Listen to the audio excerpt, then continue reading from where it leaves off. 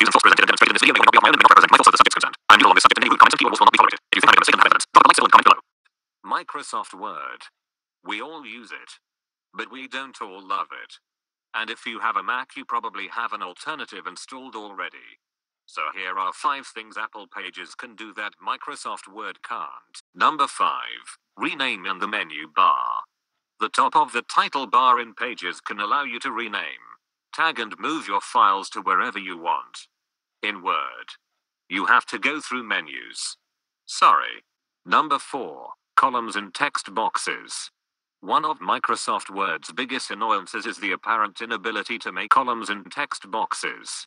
In Pages, it's simple and easy to do this. Number 3. Functions and formula in tables. When you're working with numbers in a table, you can do functions just like you were working in a spreadsheet, meaning you don't have to switch A to do that sum. Pretty clever. Number 2. Boolean shape functions.